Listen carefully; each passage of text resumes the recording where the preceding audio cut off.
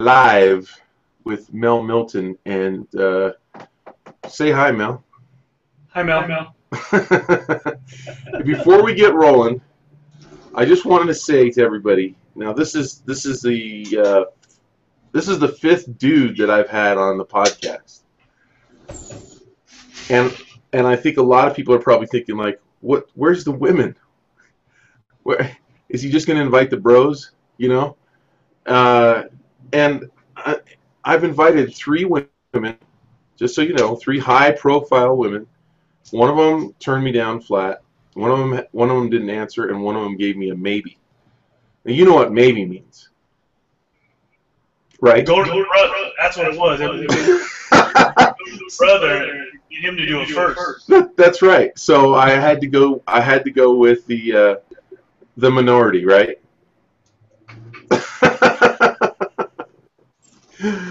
Okay, you guys.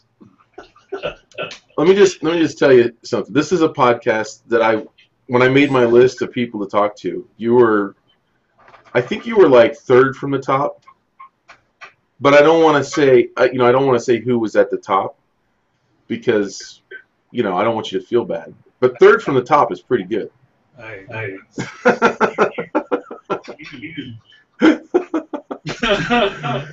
I'm getting my words in edgewise now because when you get rolling, I'm not going to be able to. That's what I said. That's why I know why I'm turned down. Like crap. I'm teasing about I'm teasing about the third down thing too. I'm all good. I have a list. That number is high. I have a list, and everybody everybody on the list is just as important as everybody else. Okay. So let's get going, and let's just dig into you, okay? This is like we love hanging out, right? So we've had, remember the 3-hour lunch we had a couple years ago? That's what I said. I'm like a real strong pot of coffee. If you ain't used to it, you gotta take small amounts. Okay. Where did you start? Like, what made you? I think it's really important and really fun for people to find out, like, things like, what made you want to be an artist? What was your road in? Because everybody has these different roads that they come into illustration from. And I think yours is pretty interesting as far as, like, you thinking that you weren't good enough and stuff like that, which I think we all can do. Totally. Every artist can relate to that one. I mean, are we going like way back when I was a child kind of situation? You can start wherever you want. I think with most artists, there comes a point where somebody says they're good at something. The first bit of influence. And I think, a lot of it was my older brother was really good at drawing, and he was in Dungeons and Dragons, and I really stuck up for him. And so I think there was a bit that was like I wanted to prove first. Like, hey, look, I didn't do it, And I remember I made a point to just I want to be better than the older brothers. So I think that was the first bit of the thing that pushed me to want to be good, not for anybody else's sake, but as a kid to want to be tell my older brother, hey, you know what? I like what you do. And prior to that, when I was doing out to 2 tests, drawing, those things were there like, hey, you're really actually good. You didn't draw a stick figure, but you put clothes and hat and shirt and shoes. And so I think the acknowledgement of that was the bit that says, hey, I'm actually good at something. And wanting my brother to acknowledge that I was good at something was the other thing. I think that was basically the start of my right there. Go that route. Let me stop you for just a second. The audio doesn't sound the greatest on my end, and so if it's not sounding good over here, it's probably not sounding good for people. How about me? Am I sounding good to you? You always sound. You always sound. I'm wondering if it's the distance you are from your webcam or your microphone. I may be. Okay. Let me. Do you mind if we just try that? How I are think a you? lot of people listen to these, on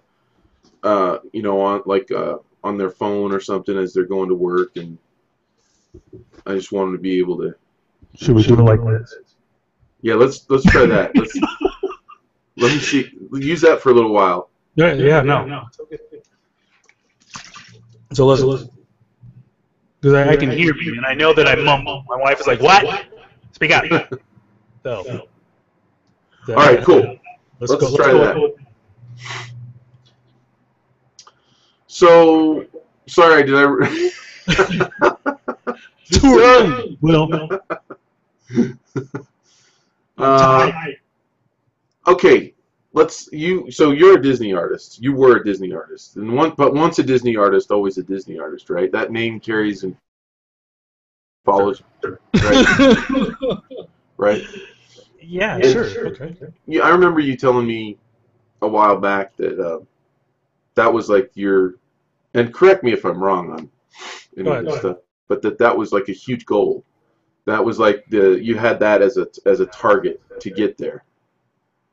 Yeah. Well, I think everybody that starts the journey has a place that motivates them to go. You know, the dreamer. And I always tell people, start from that place.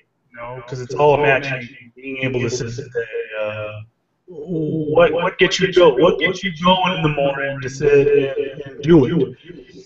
And so I think it leaves a little bit for people to have that place. And, I waited so late in the game that it was hard for me to go, where do I want to? And so that place was local, and a lot of my friends were already there, so I was kind of like, okay, I can do that. It would be nice to get on there, but I never thought that it would happen. Mm-hmm. So looking back, it was I didn't really establish why I wanted to get on there. I think the audio isn't working. No. No, it's too. It's not. I know it's. I think it has to do with maybe going to that stereo thing or the studio setting. Should I try? I didn't do. Do you want me to go to studio? Let's have you go there and just see. Just to see if that. Yeah. It's what it'll do is it will hear you and then it'll back out and then it goes real quiet and then we can hear you again and then it goes real quiet. So it's too hard to follow the conversation. Okay. Did you switch it there? Can you hear me? Yeah, I switched it. Oh, I think that sounds better. Keep talking. Okay, so we're all good with that. It's not going to do. That's way better. Way better? Yeah. The only bad thing is I'm getting the echo. I'm gonna go get my So- I'm gonna get my earbuds. Okay, I'm going to put my headphones on too.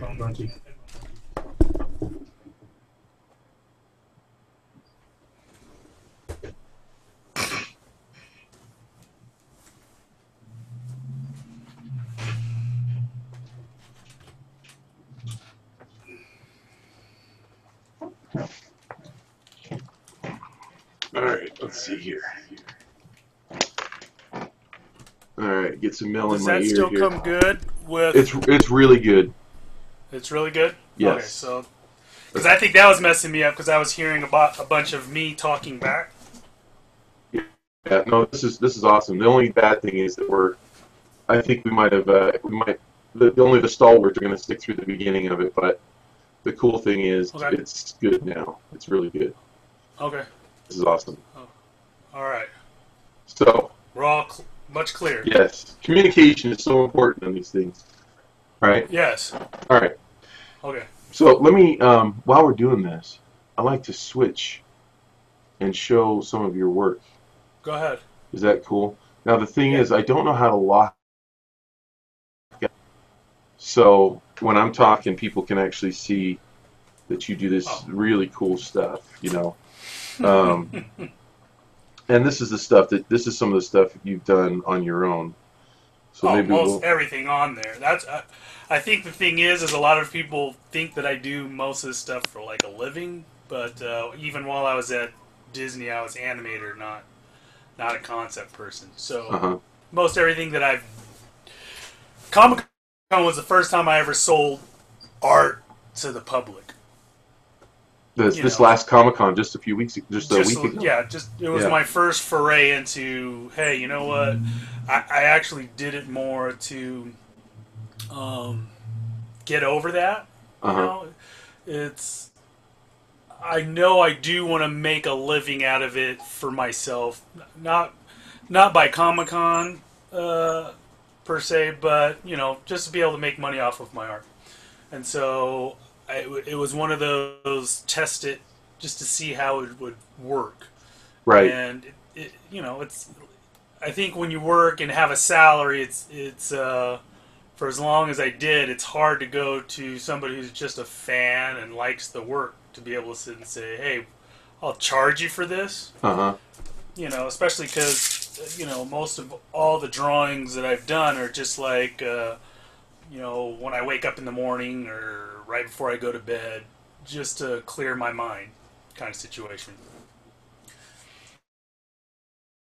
And this is just like this is just stuff like that just comes to mind. I mean, you just wake up and just decide, okay, I'm going to do some Punisher. Yeah, I spend a lot. If you look, there's such a variety of different techniques, and the goal was always to just draw well enough to do 2D animation. I guess that's where my drawing has come from, because I've never felt good, and I never went to a traditional school, and I started so late in the game that it was just one of those things like, could I improve enough to do it traditionally animate? And then when I learned, when I went to school for 3D animation, where'd you go? I went to Animation Mentor, and so by learning the 3D and then doing 3D in games actually helped my drawings out a lot more, because then I started thinking of, because of working in 3D, it helped me to think of the form and what was going on. Whereas most people like me, I don't care if my image actually works. It could be turned into a sculpture, but that also means that what I'm trying to say is, my drawings aren't as good as yours because of that. No, well, see, I think it just all depends on what you're trying to accomplish. I think that's a lot of people, when they get into drawing, they just want to draw to get good, and it's like they don't have a reason why they want to get good. Right. And so I think for me, there was a bit, one of the first things that I came across that helped me out to improve was, I was like, man, I loved people like Shane Glines and Bruce Timms, who had control of really long, curvy lines and still made women look like women. So if you look at a lot of my drawings are based off of women, because to me it was like, you could draw monsters, you can draw muscly dudes and get away without proper anatomy, but to draw women and still keep them looking feminine was quite the trick. So I spent a lot of my time wanting to master that. So that was the first thing that gave me, a goal to sit and say, why do I want to improve? And the reason why I wanted to improve, like I said, was to be able to understand and be more confident in my line. And I figured, if I can draw women with those kind of lines, that it'll get me there faster. Is that just like a... Go ahead. I was just going to say, fast is, because I think my one blog is close to 12, 14 years old, something like that. And so... Really? Oh, yeah. Yeah, I started my blog, if you go to melmade.blogspot.com. Boom. And you can go look at the archives. go to the archive. Were you there? Did you start your blog when they right when they opened it up? I don't see. Go up top. Keep going up the top of the list of names. There, right there, in the middle, blog archive. It's just a pull down. Holy cow! Yeah, so if you go down, let's see, so we're 2014. So 10 years. Oh my 2005 gosh. was, and I started the blog at the beginning of my animation, right before I Uh-huh. went to school, and I wanted to do those things. So I mean, you can listen to my brain at that time up until now, but I seriously got back into drawing, like trying to learn on purpose when I turned 30. I believe when I met my wife, and I was like, I So have so no skill. so at 30 years old, 30 years. That's encouraging. So 30 years old. How old are you now? Do you get that out? I'll be 44 in October. No. You look like you're 33, 34. It's the toys, they fool you. Okay, so you're saying you want us to believe that at age 30 you couldn't draw. I had, I can understand. Like when I tell people when I started drawing at 30, I did have that high. I can't explain it. And at the time when I was there, I'd be like, what? Why is it that I didn't feel there was something in my drawings that I felt was missing?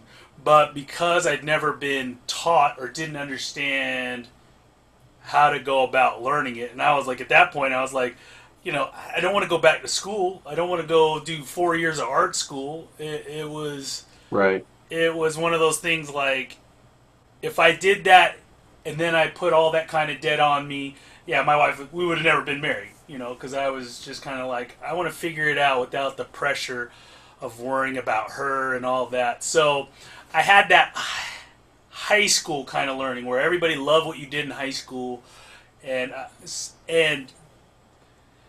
to me, because I'd never put it out there to judge in a professional setting, so there was a lot of things like that I held on to that when I till I was 30, kind of like things like, if it doesn't come out of your head, then it's not original, Right. and you're not an artist. Then when I got to the studios and I realized when I got my first real game job and watched how artists did, I was like, I was lied to for years. I'm like, wait a second, you're using reference, you're using all these cheat things, and I felt if I would had known that, that maybe, because it just felt so impossible to learn it all. I always felt like I was too stupid to be able to learn these things. It was like, like anatomy. To me, was like I watched the guys that did anatomy, and I didn't do actually a drawing, like live drawing.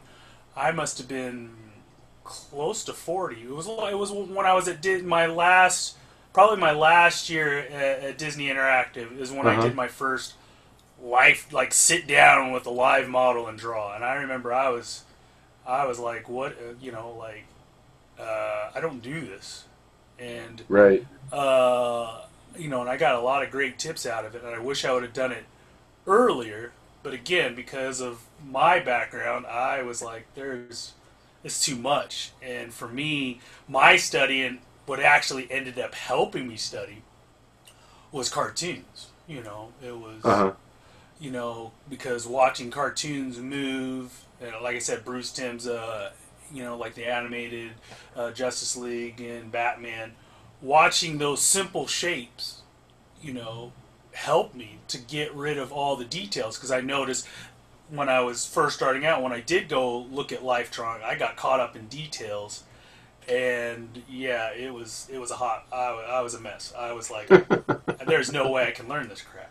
Right.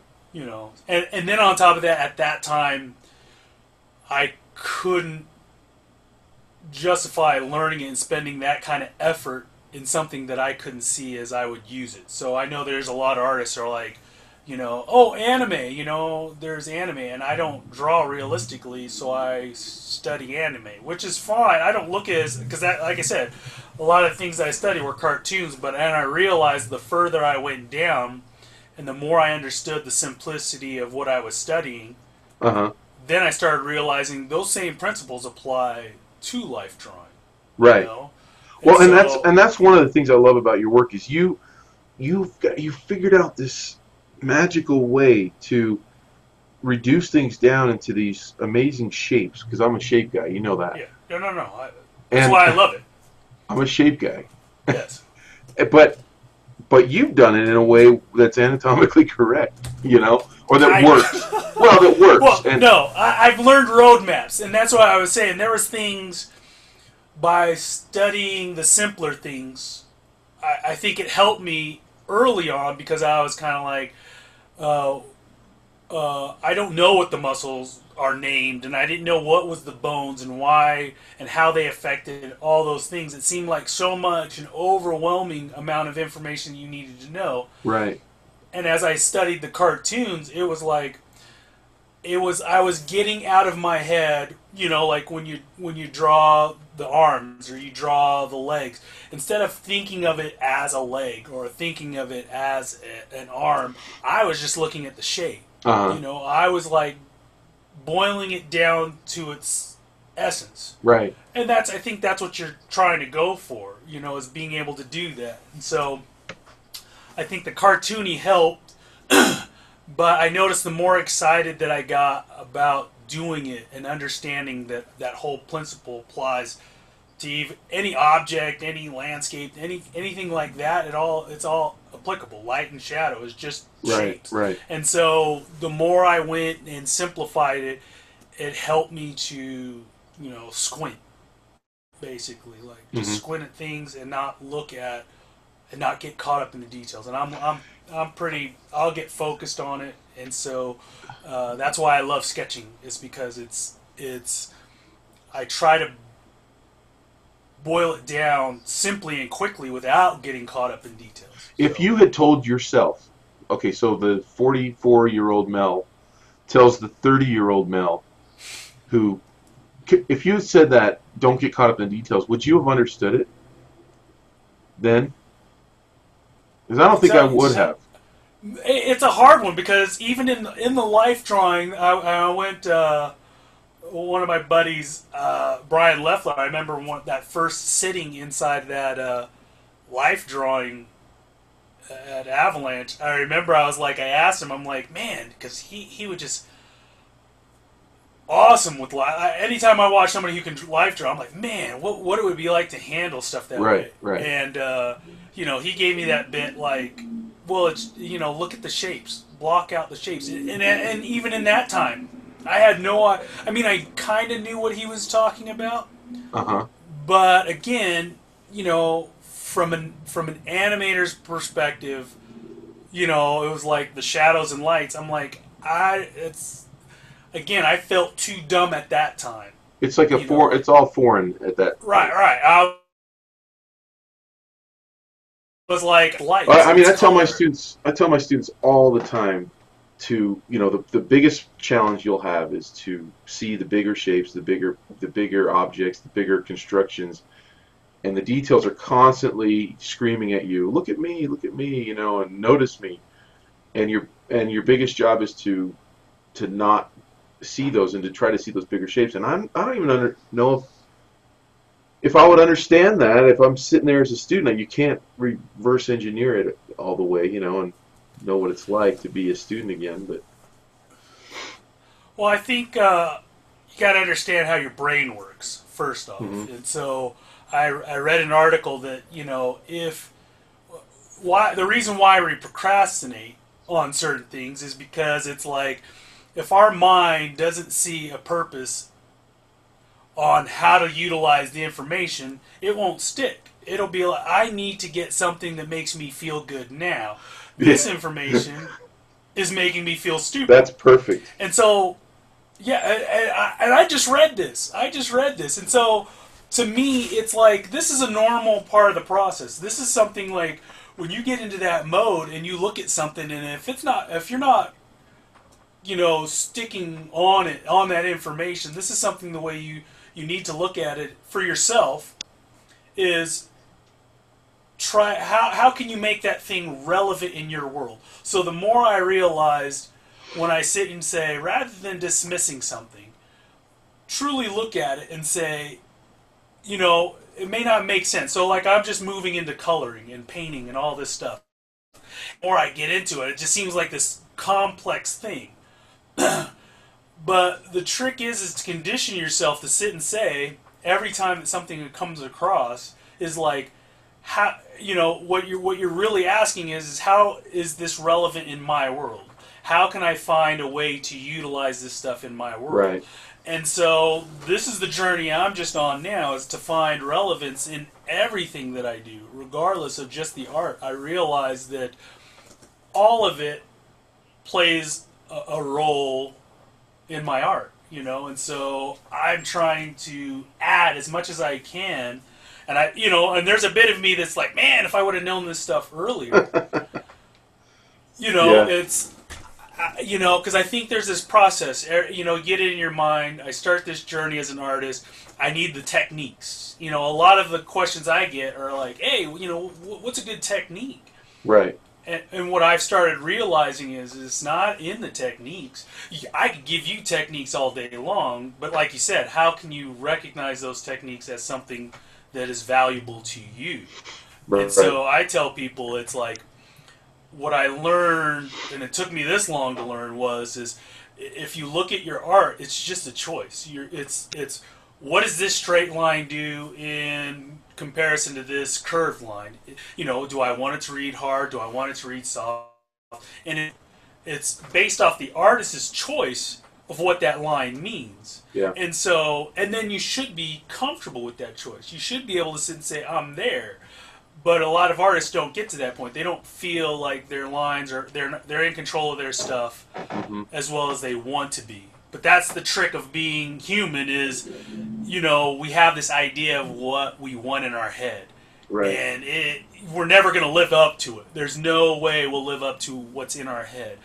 And so it's coming to the point where it's like, how can I improve?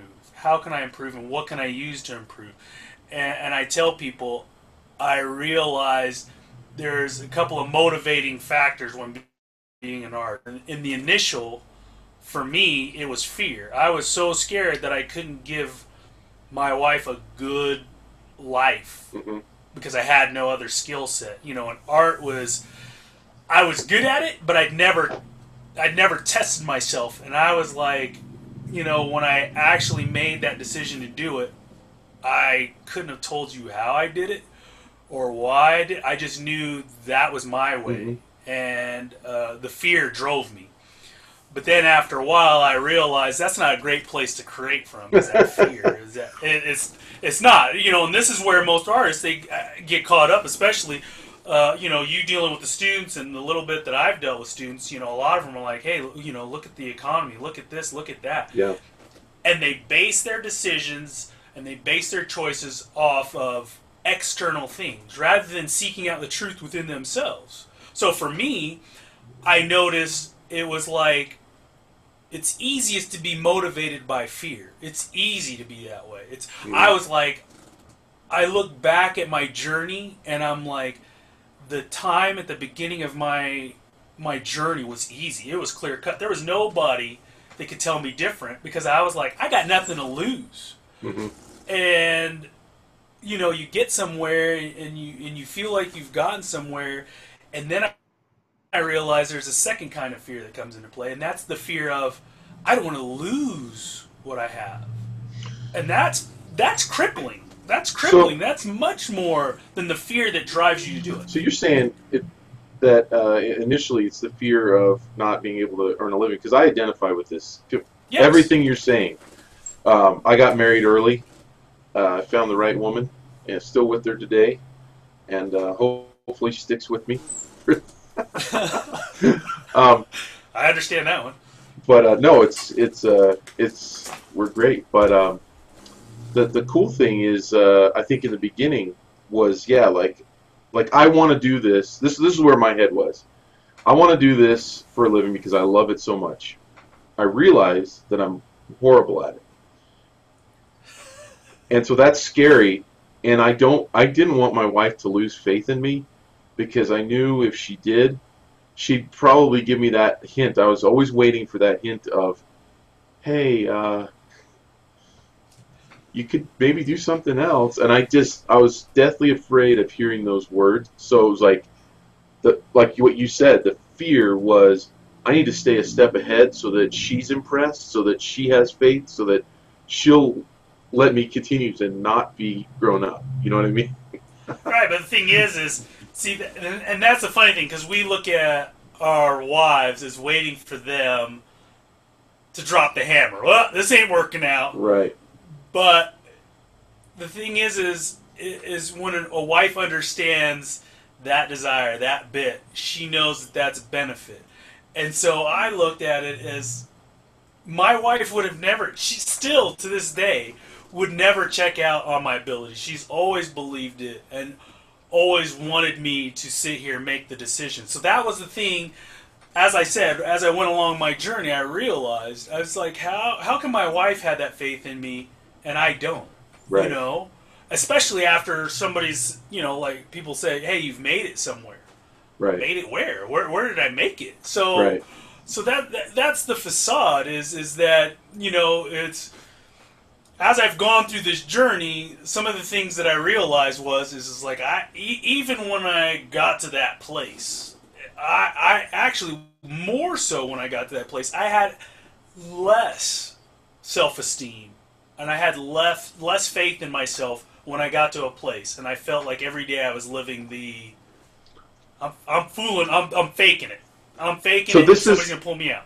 this is you're at Disney feeling this way? Oh, yeah. I was, and I think for me, because I didn't go the normal route. You know, I was so excited when I got in, and, you know, the first 3 years I was an interface designer, you know, but watching people do what I wanted to do.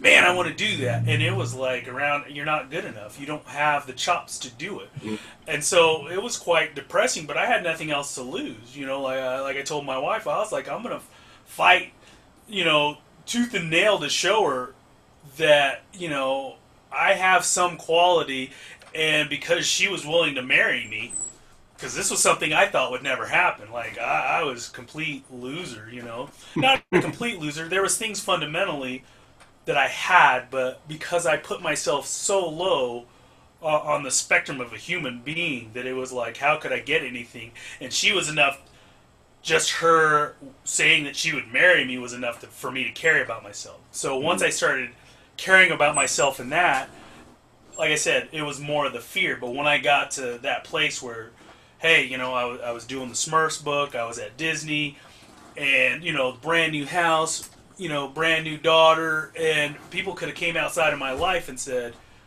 man, I want to be where you're at. You've got it all. Yeah, and I was at my most miserable. And I realized what it was is I'd never really determined this as success for myself. It was when I got there, I felt like I was wearing somebody else's success, and I was miserable because it was you can't get to where you want to go if you don't know exactly where you want to go. Well, and doesn't it change over time? Where you want to go, and also, don't we set up? I think from a child we grow up, you know, going, well, I can't wait till I'm 5 because then I can go to school. Yes. It would just be so great if I was 5, and then you're 5, and now you're in school, and then it's like, oh, I'm the bottom of the totem pole here, you know. Well, wouldn't it be great when I'm in 6th grade and then I'm the king of everything? So we go through those. And I think we still do it as adults. We're in college, and we haven't learned that, guess what? There is never going to be that one thing that you achieve where you just go, I'm happy now. I'm happy now, and there's nothing else. I'm just going to live off into the sunset, right? But I think that one of the reasons that, you know, why I do this podcast is for students and people that are starting out, even 30-year-olds that are starting out, or even older, 40, 50. Some people ask me sometimes, I'm 50, my kids have left home, and is it too late for me? Well, no, it's never too late. You could be 60 or 70 or 80 or 90, and if this is about your personal happiness, so Yes. it's never too late. But you probably, I'm guessing, don't tell me if I'm wrong, but you placed Disney on a pedestal before you got there. Oh, of course. I mean, right? Like I said, it's to watch all those guys, you know, and a lot of those guys I contacted beforehand because, again, the brother in Utah, I'm quite on the outskirts of the norm here, and then in the field where I, rarely get a chance to see minorities even make it to that field. Right, right.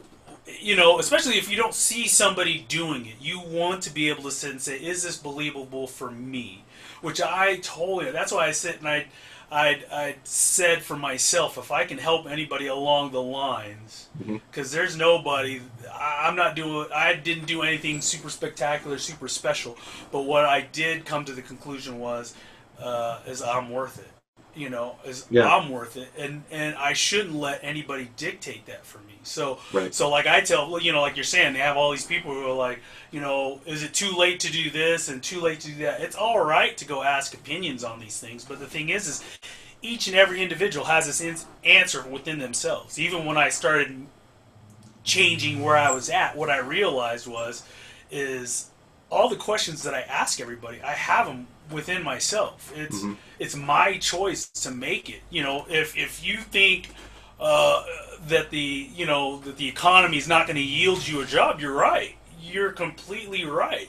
But there are people who are doing it successfully, and it's like, why? Because they base their decisions off of what they believe, and they have that faith.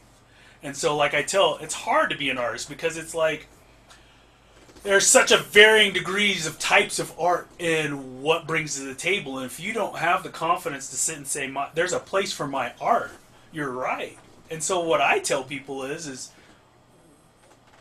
you should feel special enough to know there's a place for your art. And everybody deserves that happiness. And that's what ended up helping me grow. It wasn't trying to find my place amongst everybody else, but to be able to sit and say, I deserve that happiness just like anybody else does. And if I believe in that, as long as I try to improve, that's all I need to know. That everything else I'll be taken care of. Honestly, be honest to myself, true to myself, and not let anybody or any external to ask for opinions and get all that information, but truly make the decision based off of, is this beneficial to me? Does this make me happy? And does this make my environment happy? And as long as I know that I'm bringing positives, or I'm bringing this, that's my fuel. That's the stuff that brings that happiness into my art. It's it's not trying to be anybody else, but understand that me doing my art every day, I've already been doing it. I just didn't realize why I was doing this, because it's in that moment of doing my art, there is no past, there is no future. It's just me and the paper. It's me enjoying life.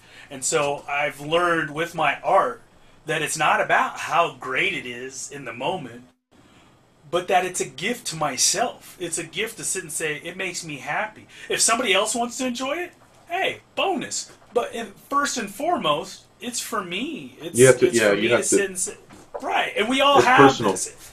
Right. We all have this. And so you try to find out, how can I make money off of this? This is where most people, it's like, I get this happiness, but, how do I get monetary value out of it? This is what I'm going through now. So that was exactly going to be my next question. Does money corrupt art? Can money corrupt art? The way the individual goes about it can. So like I tell people, okay, for instance, I used to be a smoker. And it was like, my wife would say, smoking's bad for you. And I'd look at her and I'd say, you ask any smoker, they know this. They know this bit of information. I know it's bad for me, but I will continue to do it. The question I needed to ask myself is, why? Why would I do something knowing it's bad for me? Why would I do that? And so we go into that, and it boils down to that I think that I'm less of somebody else. And so I look at, and it's like, it's the idea of how people use money in their minds. It's, what are you going to do with that money? I tell people all the time, they'll say, man, if I had $1 million in the bank, I would be set. What would you do with it? What do you like? I don't know. I'm more like, if you had $1 million, you look at these athletes, you look at these superstars that get money, and you watch their lives implode when they get it, Right. because they've never addressed what that money means to them. So like Right. I look and I'm like, if you want money, there's nothing wrong with that. It's define what that money will do for you. And so as I went through the journey, I was getting the money. I was, getting taken care of financially with my art. But You're talking about at Disney. Oh, I don't. Oh, over the span, like over my career, I was looking, Okay. and I went from the starving artist to, hey, I don't worry about bills.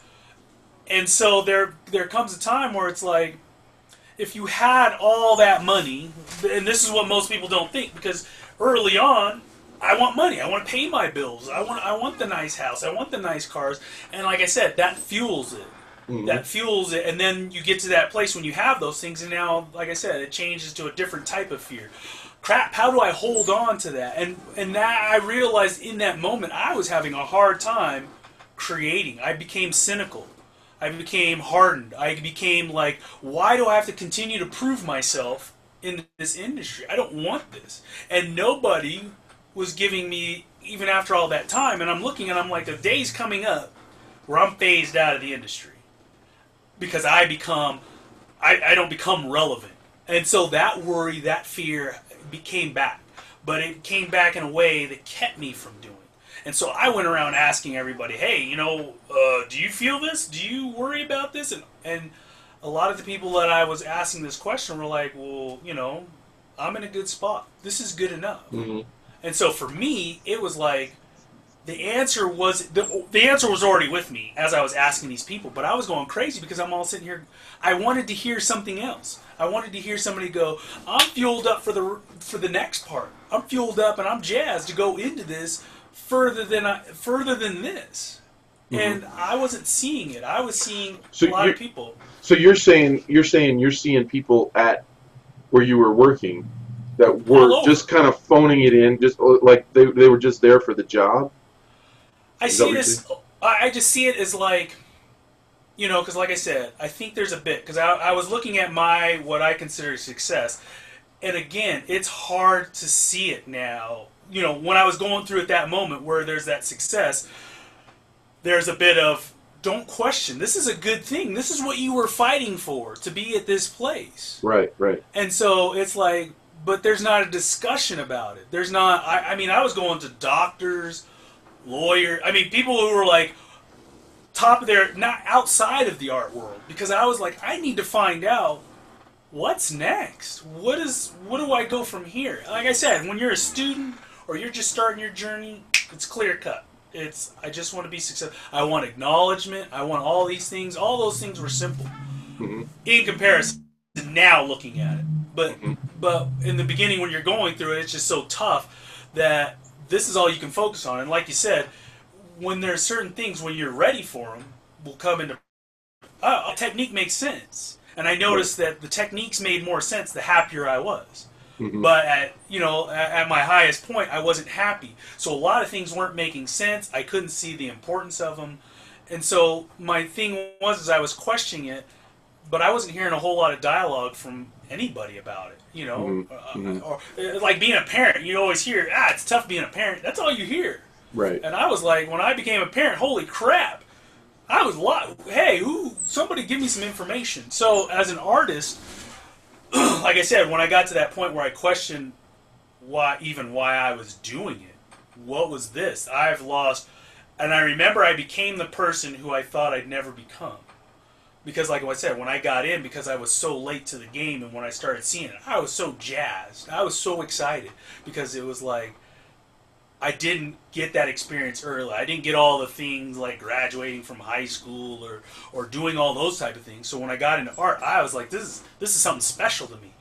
And I thought, I'll always have that excitement about it. But I noticed I didn't at my most successful. And so there's a couple things that I want to make sure we hear.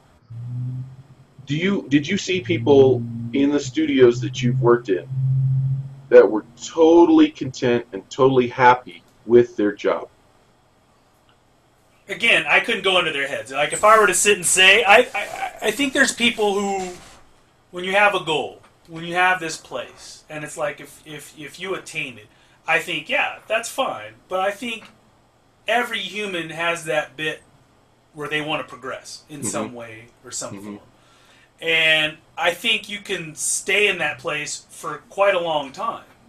You know, I think you can be in that place, and I don't think it's a bad place if you're comfortable with it. For me, as an artist, the more I learn, the more I sit and I go, man, I don't know crap, and I want to know more. I want to be excited about it. It's not about work. It's not about doing it. Like I said, when I changed from professional to professional hobbyist is when I freed myself.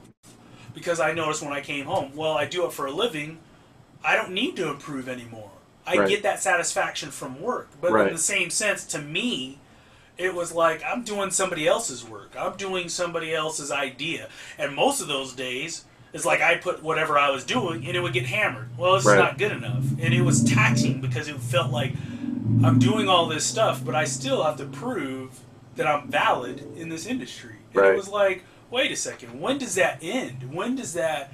And that's what I realized, is I never stopped to look and say, do you appreciate your art? Do you feel like it's at a good spot? And it's like, I'm not happy or content with where I'm at skill-wise.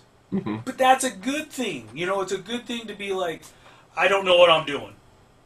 And it's freeing to be, I don't know what I'm doing, but to have that fear. Like I said, you're at a job or you're at the studio, I don't know what I'm doing doesn't feel good. Because then it makes you feel like I'm going to lose my job and I'm going to lose those things. Whereas now, I sit and I go, I have no idea, but I'm so excited that I will find other avenues, not just my art, but other avenues to be able to sit and say, man, oh, I see the relevance of this in my world. And it opens up my experience. And so that's why I said, do I think that people could be happy with the studio? Yeah, I don't think it's impossible to be there, but I just look for myself. I'm talking about my experience for myself as I walk through it. You know, no, and that's all I'm asking. Like I would assume that there are quite a few people who have a different personality than we do, because I've talked to you before about this exact same thing. Some of the worst times of my life have been working for clients where the project wasn't going well. I can think of a lot of them. I'm not going to name them, but I can certainly think of a lot of a lot of them that I would tell my wife, I would rather be outside digging a ditch for somebody where it's mindless, you know, just mind-numbing work where I can my brain is free to wander and do other things, rather than focusing my brain power on a thing in front of me that I hate because I've lost control of it because someone else is controlling it. Now, on the other hand, I have also done some client work that has been incredibly inspiring, that has been some of the best work that I've done. I would say most of the best work that I've done has not been for clients, but I think it can work both ways. But I think that the tendency is for a lot of times for client work to go south on you. And I think those are the times that just make you go into those places that you're talking about where... Yes. You know. And that's why I said, when you're comfortable with who you are as an artist, when you're like, I noticed once I got to that point, it's like, if you can take the idea of what you're doing, what you're working, whatever it is you're working on, and you can sit and put that kind of love into stuff that you don't like. Stuff that, like I said, put it in and pour your efforts into without, like I said, working for a client is harder because now you have your ego in the way. You know, it's like, oh, I did this and I can put my love into it, but as soon as somebody says, hey, man, you know what, that just doesn't make me happy. What about this? It starts messing with you because you're sitting here going like, I put this love into it. But if you can put the love into it, condition yourself to sit and say, you know what, if the person's not happy, I'll continue to fix it because I know this is an improvement. It's something, it's a way to be able to sit and say, okay, how can I improve? And then be thankful for being able to do those things. That's the problem that I was having. And that's why I said what I realized is like, it's you're going to have a crappy job, especially you go work at the studios. And I think people think that going to the studios is this utopia. Right. And so, like, I like to share that whole, when I got into it, I got to work on some really cool stuff. Like the Toy Story 3 stuff was an amazing project. The Cars 2 was an amazing project. And then Hannah Montana. And from an anime, I was like, man, I cannot listen to Hannah Montana's voice anymore. It was horrible.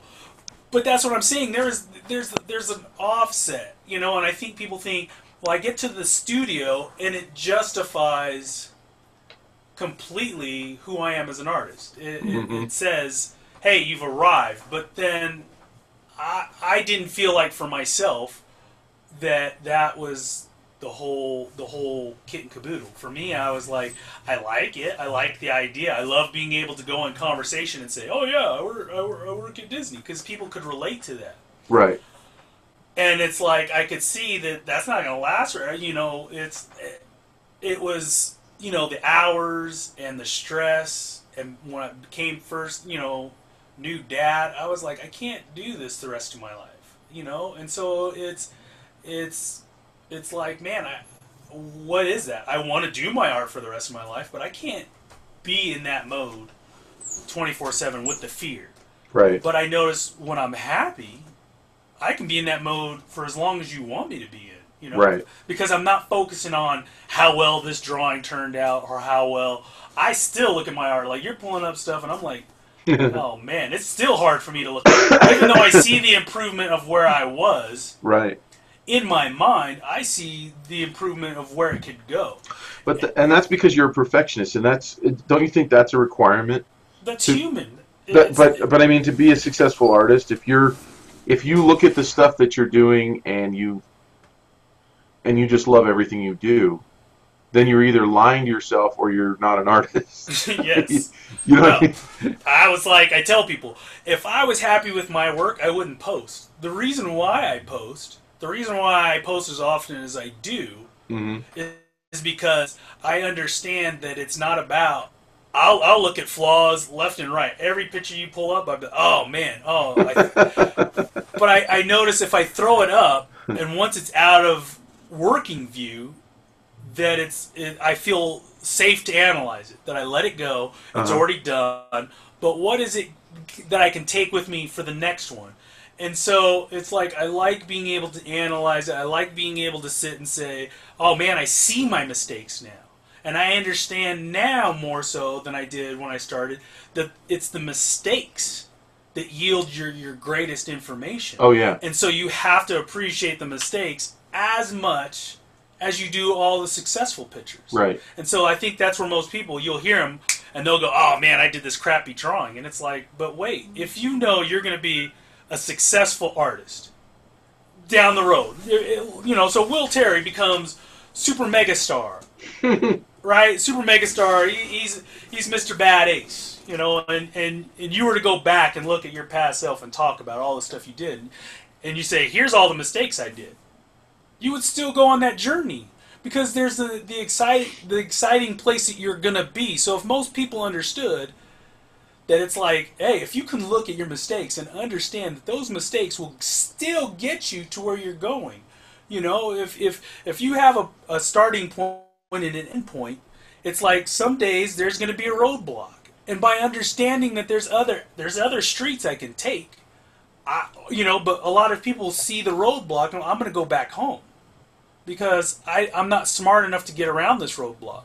Right. But if you sit and you go, you're happy, and you know you're going to get there, it's not about the roadblock. It's about sitting here going like, I'm still looking for something else. There's something else that will get me to my destination. So like I told people, I spent a lot of time wanting to be other artists. And for the first time in my life, when I stepped out of that environment, I really looked at what success was to me. I realized I'd never made it the goal to be me. You know? So I was looking at my daughter when she was first born, and that was the catalyst where I started to crumble because I was looking at my daughter and I realized the words that were coming out of my mouth. I don't want my daughter to grow up to be me. And I'm like, this is horse crap. Who came up with this? Because every person, every human being on the face of the planet can look at their kids and go, you know what? I don't want them to grow. I want them to be better than me. Right. And I'm like, But why? Why is it that I don't feel like I deserve to be something more? So when I looked at it, I realized what my goal was, is to become the person I want my daughter to be. I want my daughter to sit and go, my dad lived this life, and he was content. He brought as much happiness. It's not about if I did it perfect, because believe me, I'm all like, being a parent, I was like, man, I fail every day. But, you know, and I think this is where every parent is. It's like, I fail every day, and it's hurtful because we have these people that we want to take care of. Our wives, like you said, there's that bit. I was like, man, I don't want to let my wife down as well. We all know these things. We all have it in us to understand these things, but it's like, why do we feel that we have to put ourselves so far down below to feel anything out of our art, especially as artists? Because art empowers us to have this imagination to bring me into this world. So that's why I said, when I started realizing, don't just subscribe even to, you know, when people complain about stuff. Oh, the world is messed up, and oh, there's this, and they bring this tension, and they share that tension. And my place, I believe, is if I go to my little thing, I thought, it's not, you know, like, what can I do as an individual, as an artist? What can I do? And I realized what I can do is share my experience, share my humanness, and try to put a smile on somebody else's face. To try to let them know that you deserve to be happy as an artist. And if more people realize that they deserve to be happy as an artist, that's what would spread. That is the stuff that'd be like, you know what, I got enough self-esteem about myself. And that's why I said I never went back to smoking, because I understood. That's why I said there's a difference between I know the information I get is correct, and I know the information. It's when you use the information properly, do you know it? But a lot of people automatically assume, I get a technique, I know it. But if you're not using it properly, then you don't know it. And so I look at it as like art. Everybody says, you talk to anybody and say, why do you do art? Well, it makes me happy. And if I could do this for a living, it would make me happy. And it's like, no. This is a general thing that everybody has got, but they haven't looked further as why it makes them happy. Why does it make you happy? And understand? Go ahead. Oh, I was just going to say, and putting that goal of just like the way you said it, like, so I make the art, it makes me happy. So if I get the job making art, then I'll be happier. Yeah.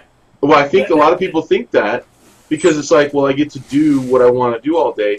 But the funny thing is, there's two sides to that. Where you get the guy who loves to surf, so he opens a surf shop, and now instead of surfing, he's behind the desk selling surf equipment and lessons and crap to other people who are out going to do the very thing that he wanted to do.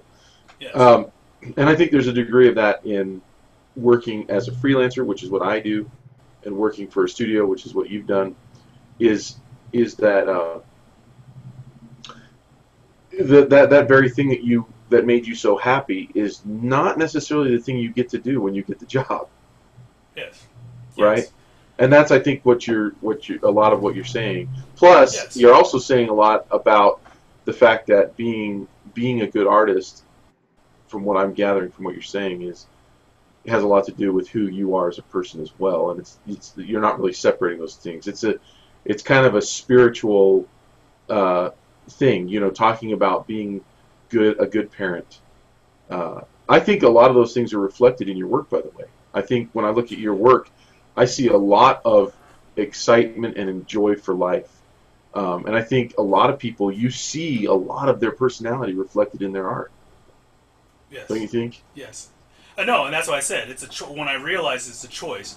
So for those, like, there was a bit like, I'd rather do this than work, you know, some crap job. But in the same sense, it's like when you understand what the crap job gives to you, and you can come from that place of appreciation. It doesn't.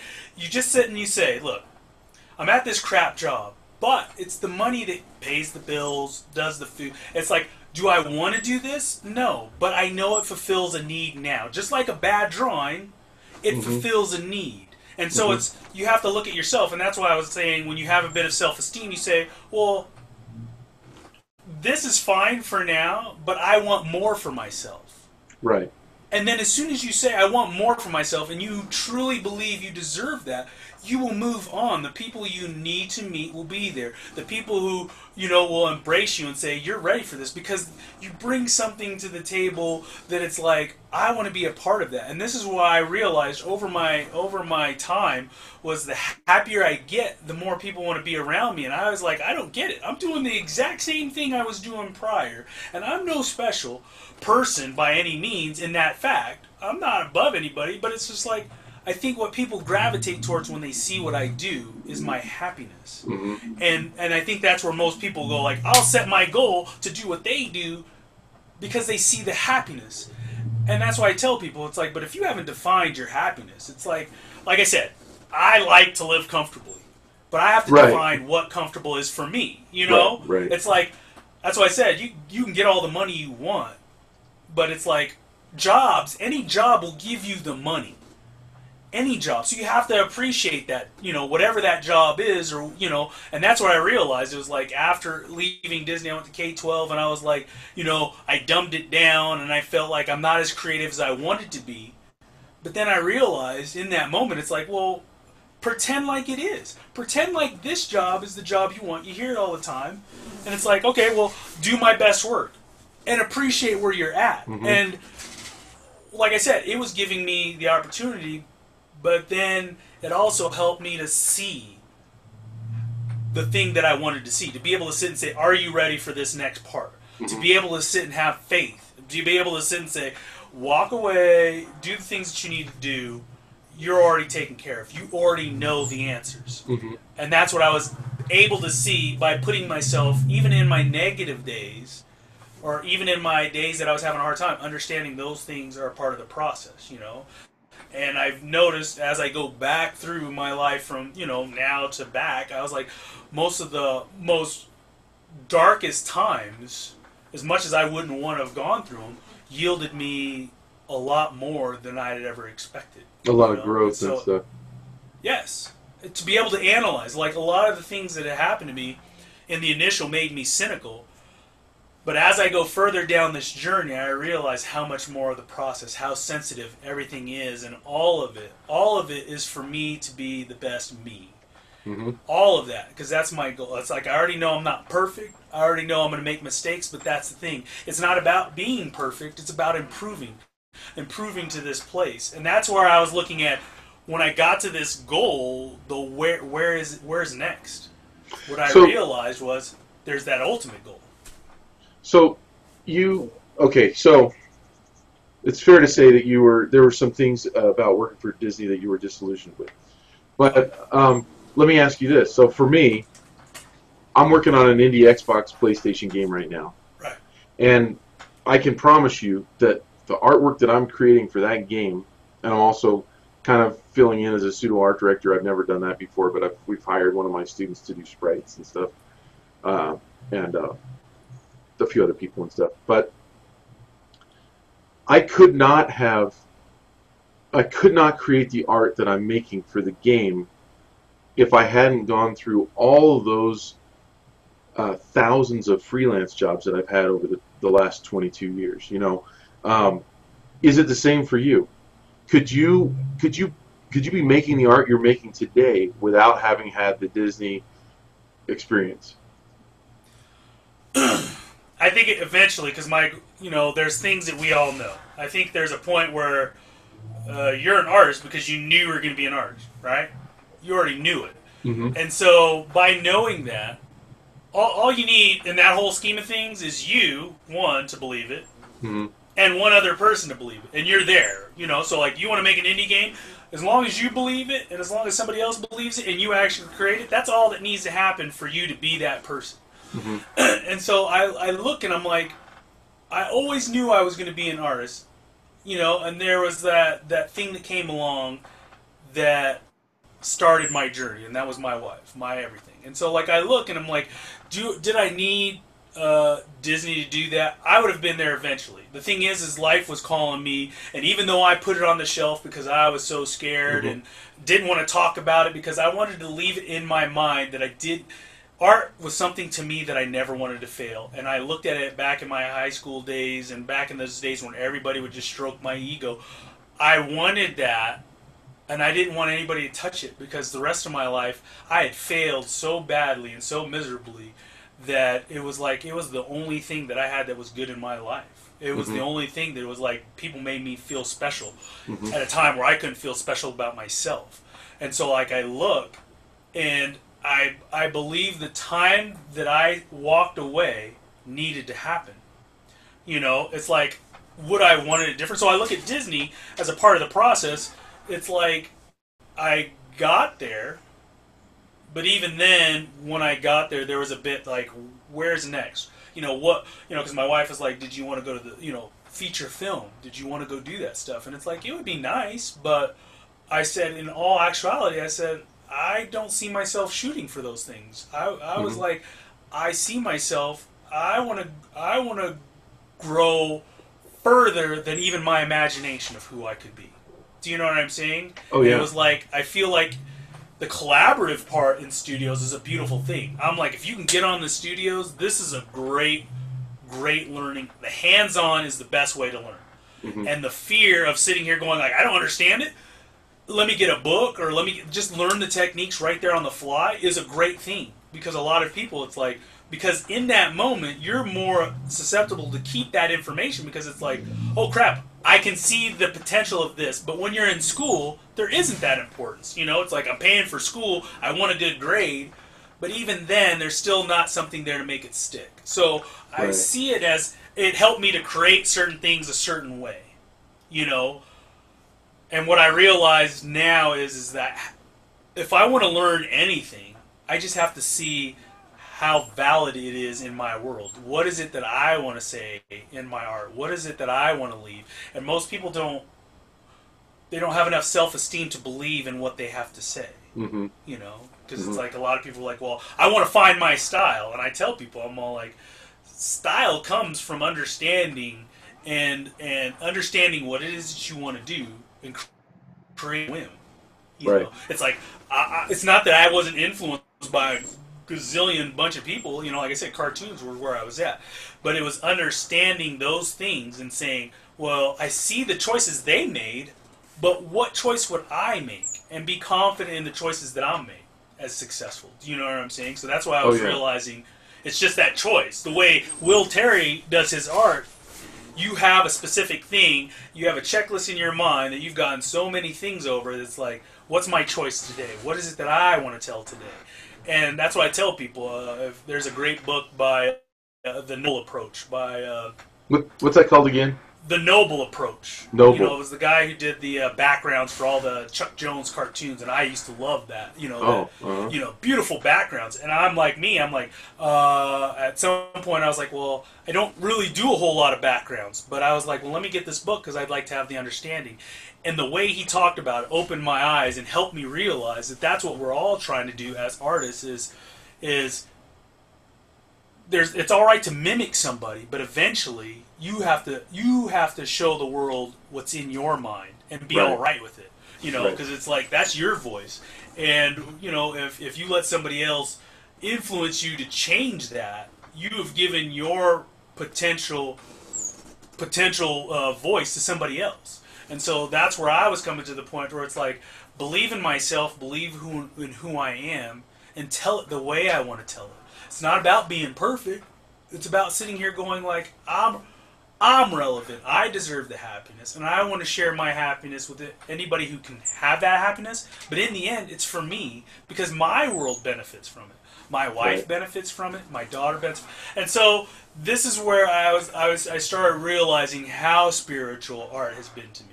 It slowed me down enough. Analyze it. You know, like I said, I'm pretty ADD. And if you look, if I told you and laid out my jobs, you know, there was one day I was at work with Lael, you know, and he's like, well, Mel, let's just go over the jobs. And I mean, just from being in Utah, I think I'd on the list, I'd come up with 50 different types of jobs that I've had just from being in Utah. This is not anywhere else. I mean, so military. I was in the military for 9 months. I had never stuck with anything my whole entire life because there was nothing there. But I noticed when I did art, I locked on it like a pit bull. You know, it was like all of a sudden things made sense. And Right. the more they make sense, the more I realize the art. But art has opened me up to the rest of it. Art has sat there and said, look at life, look at your relationships, look at all these things. The way you analyze your art, analyze your life. Right. And so then I realized it was like, stop focusing on problems, focus on the better parts of me, the things that I sit and find happiness that I bring to the world.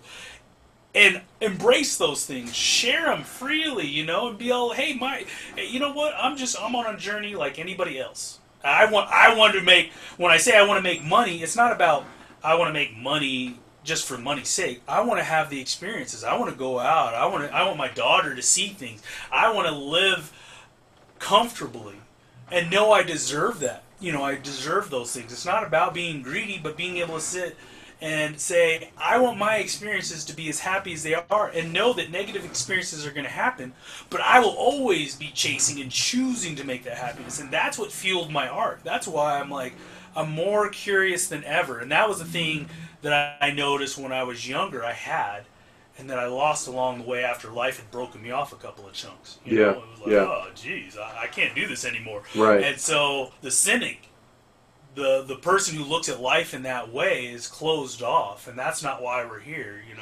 Well, you've seen, I know you've seen a lot of artists that are broken, right? Like, oh yeah, they've been through some system, either a studio system or a freelance system, and life sort of kind of spit them out, and they're cynical, and they're often doing something completely different. They're not creating art anymore. And that's not to say, I don't want anyone to think that I'm judging you if you were in that situation and you got spit out, because things are cyclical, things change, and our economy has gone through a huge transformation. The internet has basically turned everything upside down in a short period of time, right? So that's one of the reasons why I used to know artists that specifically just worked in advertising. And they got all their work and all their self-esteem through those jobs that were coming in on a regular basis. Now, there's a Teresa Larson who we just made a video with for our SBS. We haven't released it yet, but she taught a little masterclass. This is kind of a sneak preview, just even talking about it. But she's as busy as ever and loves. From what I could gather, loves creating for her advertising clients. She's got more passion for that than I think anybody I've ever met. However, I would say most of the people that I've met that have gone through and worked in advertising illustration are the complete opposite. They kind of hate working doing that. A lot of them, and a lot of them aren't doing it anymore because so much of that has dried up.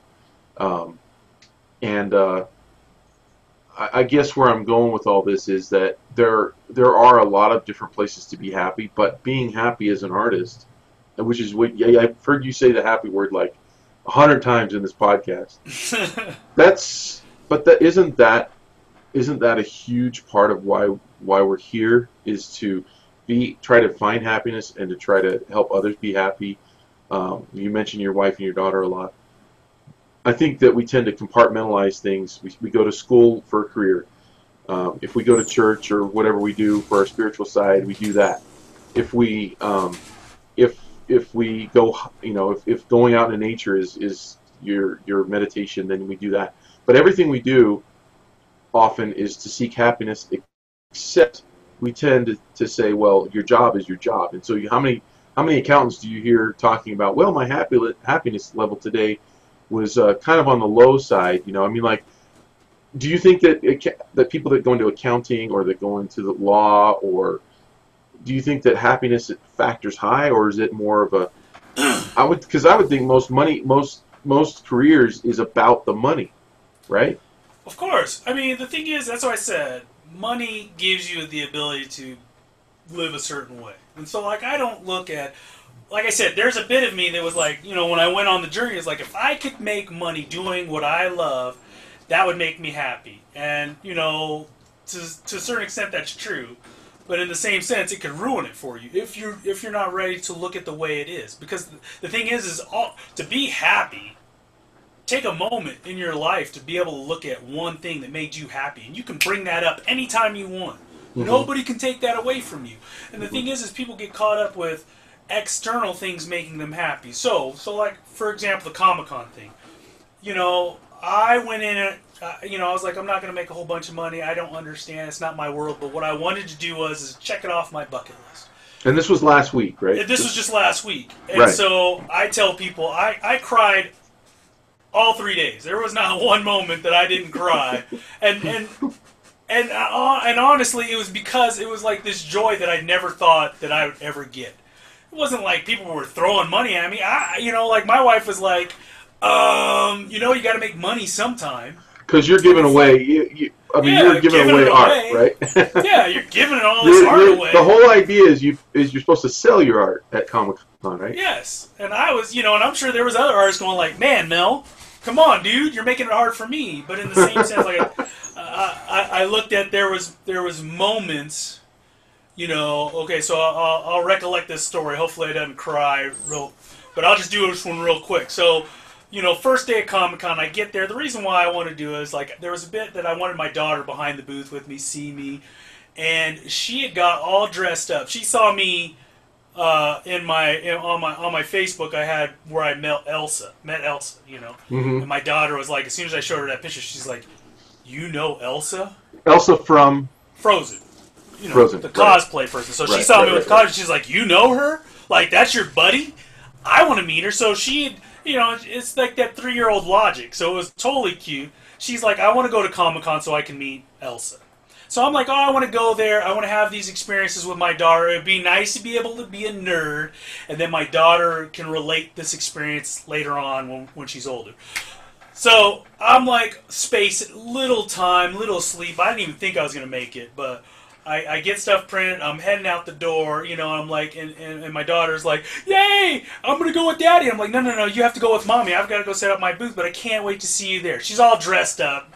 She wants, to, you know, she's like little mini cosplayer, so I know she was ready to go and strut her stuff. And so I get to Comic-Con. I just start unloading a couple of things. My wife calls me up and is like, "Where's the keys?" And I had the extra set of keys in my pocket. So, and we didn't have another car set key. So, you know, and then she's like, "Well, sorry." That's all right. So, we had the car seat in there, so I was like, we couldn't even, and then everybody that I know, their kids are all in college. So I don't know anybody with a car seat, so I'm like, dang, I'm going to miss out on my daughter experiencing this first day with me. And I was depressed as all get out. Like, the whole bottom of the experience just fell out because that was the one thing I wanted to do. So as people were walking by, I was just like, you know what, I don't care. I was like, I check out. Because I was like, it was on me. That bit was like, I'm missing out on that happiness, and it was because I couldn't focus enough that my daughter is not here. And so, and my wife took the train up. And I'd always talk to my daughter about taking the train up. And, you know, she's like, oh, I want to ride the train. So she went up and had an amazing journey on the train. And they made it, and I was totally excited. Totally excited. You missed out on that. Right, so I'm like, they're coming, because I was like, it was packed that first day. I was scared they were going to have to stand in a line, that I wouldn't see them. And when my wife showed up, I was like, wow, just the relief was like, oh. So, but in my mind, I was like, well, I can't, because I'm behind the booth, I won't get to see her meet these people or do these things and interact in her little outfit. But I was happy she was there. And so, as she's walking away, I'm telling people, like, man, it sucks because I won't be able to experience that first moment when she meets Elsa. And there, lo and behold, right at the corner, right as she was rounding the corner, just in my visual sight, was Elsa and Anna. And they'd stopped, and my daughter was like, duh! And they took pictures with them, and I was like, I saw it! I was like, I got to see it. I was like, the rest of my Comic-Con is, I could have quit that day and been done. Because that was payment enough. That's what I wanted to see. And the two girls walked away, you know, and I was telling my buddy, as they came over, I was like, I got to see it. I was so excited, and I was reliving the story for them. And the Elsa and Anna girls came right by my booth, and I was like, wait, hold up. I just want to give you this as a thanks. And I gave them the prints that I'd done of Elsa and Anna, and I said, you guys have made my life, and I can't thank you. And I started bawling.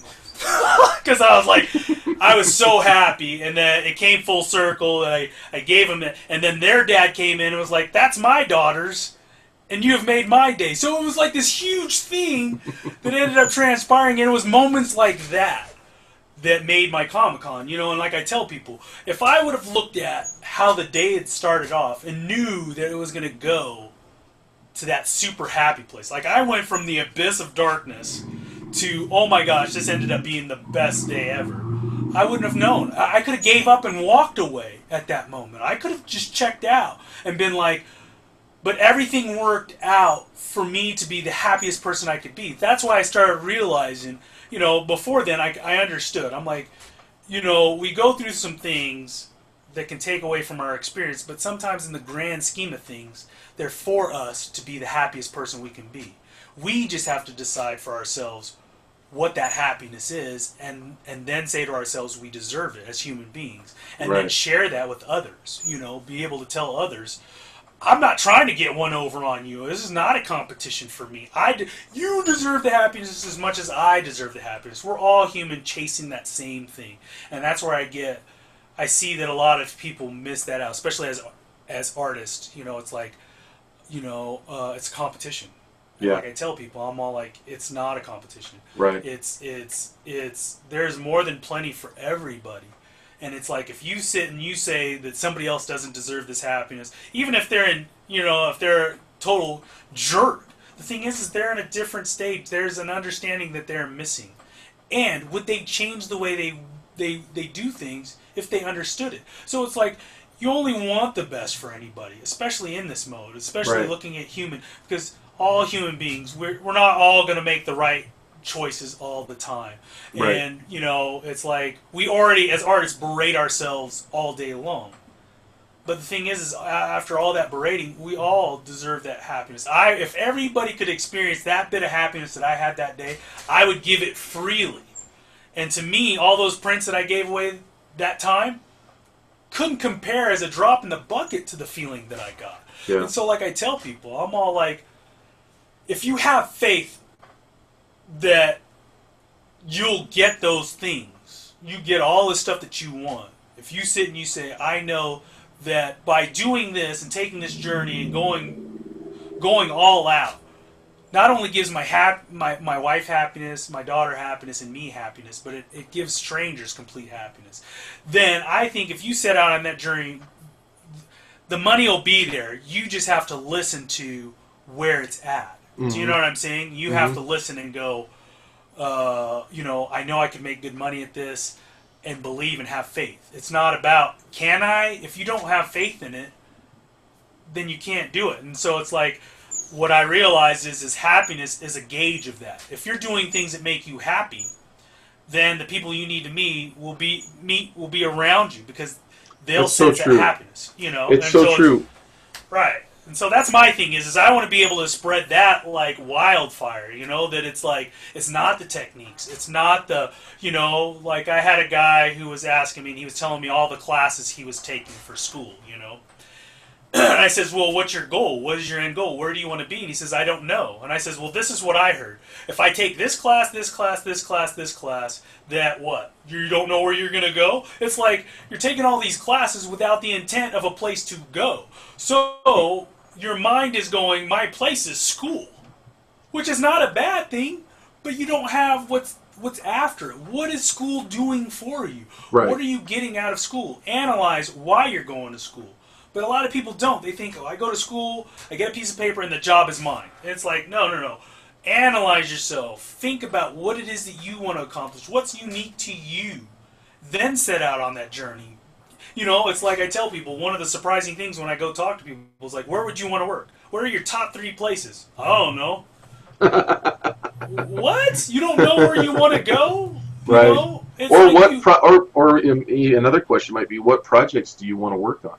Yeah, what are the type of things that you want to work on? Because that was the thing that made me go, I need to evaluate. Because, again, I was like, eventually I'm not going to be as valid as I once was. I'm not going to have the ideas. And people will go, well, you're dated. Well, what do you bring? And it's like even in my mind, I still have to have an idea of why I want to improve. And one of the reasons why I want to improve is to have that validity for myself to be able to sit and Right. say, you know what, I don't see myself retiring. I've never sat there and gone, oh, there's a day where I can't wait to just give this up. It's bullcrap. I'm all like, dude, I want to do this every day. I'm so excited about it. I want to be, I want to be doing it to the day I die because it's a part of who I am. It's a part of my journey and a part of my story.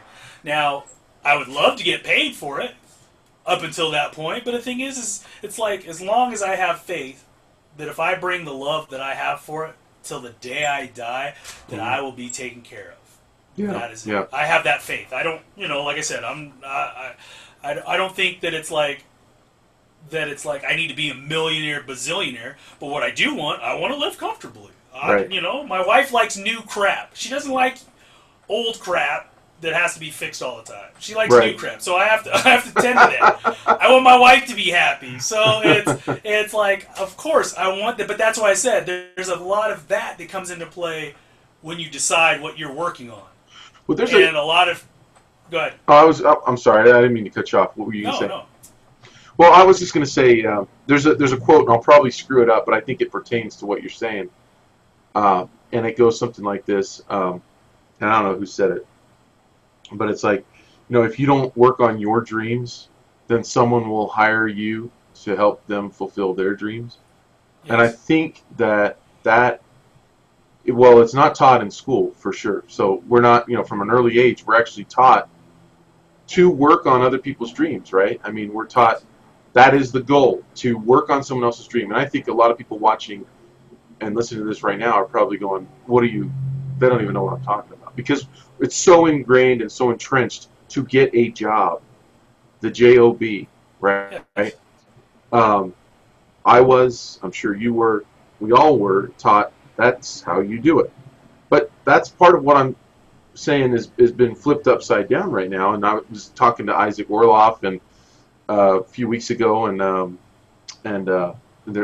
interviewed him on the podcast, and also Marco Bucci, and they both said the same thing. There's no jobs out there for animators right now. If you come out of school, it's like 1% or something. So then they say they get into this whole thing about how it's like a popularity contest because all things being equal, everyone's skill level's up here, and so the only thing that's different is basically based on nepotism, is who you know, and what a game to have to play, right? But you don't have to. That's what I'm saying. There's a choice. Right. Like I tell people, I'm like, I'm not doing anything. Of everything that I show that's on the internet, there's none of it that I get paid for.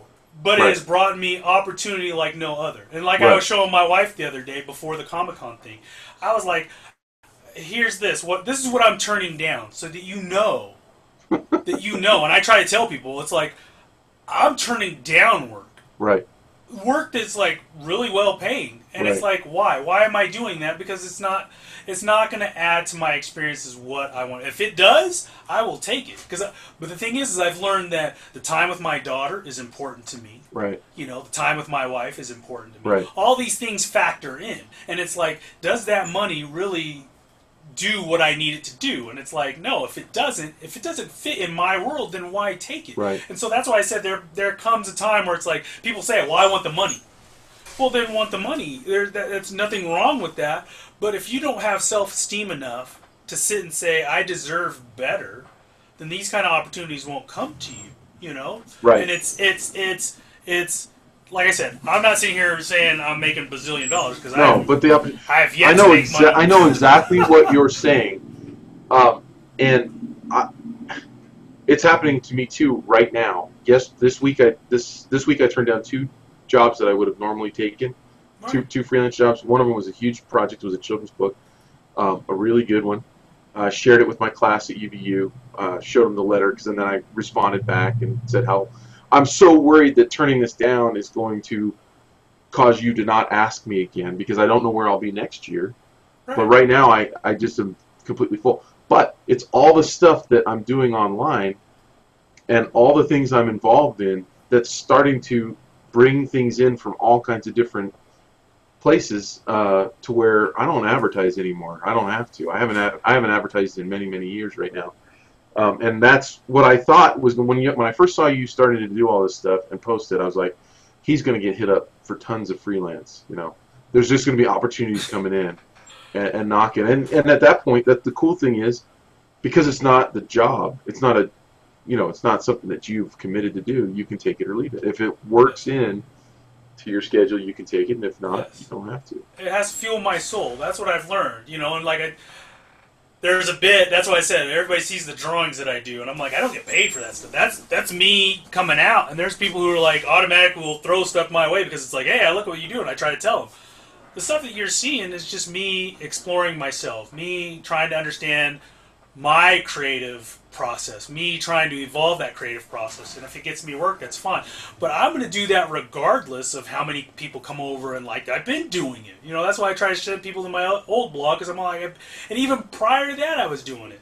And right. So it's not like, it's not like this has been an easy journey for me. It hasn't. It has been one of the hardest things, but it's been worthwhile. And so it's like easy to see in your beginning stages, like, I want to be there. I want to see. We're in a society that we get gratification in a couple of seconds. Look at what that dude on YouTube did for like 2 minutes, and it was amazing. But it's like, oh, did you see the years and years of practice? Or it's go to the movie. The hero accomplished something in 2.5 hours. Read a book, and somebody does something, but people don't see that within themselves to be able to sit and say, you know what, I can accomplish them, but it's in the mundane. It's the thing that's like, I've been doing exactly the same thing from the time I met my wife. Just draw a little bit, and it started off with, let me do 15-minute sketching. That's it. And so it's like, do that on the daily, and people in the beginning won't see anything, but then eventually they'll be like, well, how did you do it? How did I do what? I was already doing it. It was the love of it that kept me in the game, and that's what people need to find out for themselves. What's going to keep you in the game longer than the average person? Because the average person doesn't want to do it anymore. So many people, I think, have that mentality of, and I really hope people don't think I'm bagging on studios like Disney and stuff, because like people like Jake Parker say, well, he couldn't be where he is today without that experience. That experience really helped define who he is. Right. But I mean, so many people are like, if I could just get that job. And I'm thinking, well, what if you were the janitor? Would that do it for you there? Then you're working at Disney as the janitor. No, not the janitor. You want something better. So rigor, like what is a lowly job where like, they're doing character design for their portfolio, but they're going to get hired to do something lower typically to start out, right? Right. And the hope is to get moved up, but that doesn't always happen, right? And some people get complacent to where their creative juices are spent there at the job, and then they don't come home and do what you did. And I think what you do, you're this is going to sound cheesy, but you're like that bird that needed to fly. You know what I mean? You know what I mean? Well, everybody has that potential in them. That's why I was saying. Yeah, but not everybody. You've already done it without the studio. You've gotten, and you have stayed in the game for as long as you have without even stepping foot in one. And so, like, I look at people, and it's you didn't let that define you. You kept moving forward with it, and there was something there that kept you in the game for that.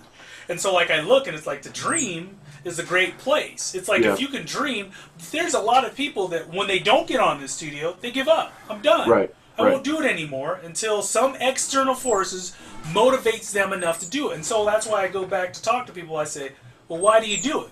And they'll say, well, because I love it. Well, if you love it and you're not doing it, then you have to ask yourself why you don't love yourself enough. Right. Do you know what I'm saying? Because it's like you're denying yourself. If Christmas was every day and you knew you were going to get that gift, here's this gift, Will, that you give yourself every day. And you're not accepting the gift a couple of the days a week, then you have to sit and go, what's wrong with me? Right. If I know that there's a gift waiting for me every day and I don't open it, what does that say about me? And that's what I had to ask myself. Right. If I don't open this gift, it's not about, I got socks. Right. Well, yesterday you didn't have socks. Enjoy the gift. Right. It's a gift.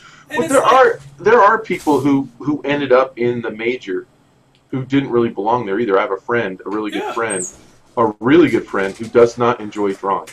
Plain and simple, he doesn't enjoy drawing or painting, but that's what he went into as a major. But he never does it, ever.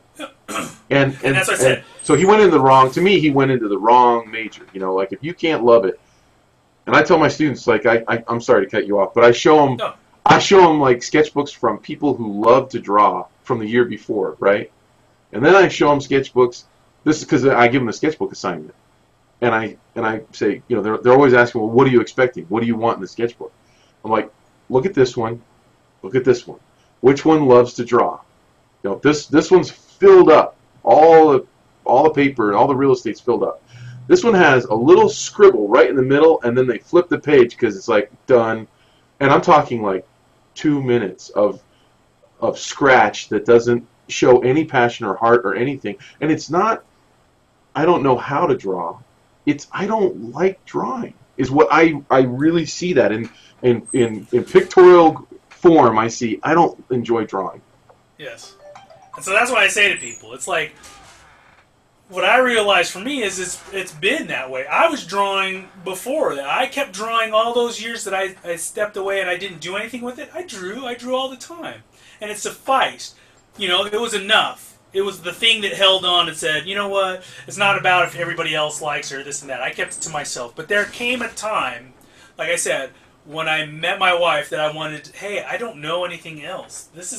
Can I make money off of it? That was the scariest part, because then it's like now you have to judge yourself comparatively to everybody else. And this is where everybody implodes. It's like, oh crap, well this person's good, and this person's good, and this person's good. Well, we're in the grand scheme of things, because I waited so late, now I won't do anything. Right. And so, to me, it's like, if you really love it, then what do you got to lose? I feel worse for somebody who does something that they don't love, and they're really good at it, and it's like it becomes the bait. Because that was me. I was interface guy forever, and it was like I wanted to draw, but in the end what I realized was if I had to be thankful for being interface guy, because it fueled me enough to keep me innocent and say, I'm not standing to this, I'm not going to stay with this, nobody's going to dictate my life and say who I am. But that's what I needed to say for myself. It was that bit. If I needed to go back to do interface stuff to make money, to live a decent life, then that's what I need to do. But I have to have faith. Can you just, for people who don't understand what that is, can you explain it? Oh, so like my first video game job was the Van Helsing project at Sapphire, and it was building the interface, the HUD, you know, your life bars. It was, and what's funny was people were telling me, this is, in video games, this is the thing that's on the screen the most time. Right. And in my mind, it was like, why are you trying to sell me on this idea? Because it's not what I want to do. And so it was hurtful to see all the people doing what I wanted to do. So I was all excited. Hey, well, how do you do this? How do you do that?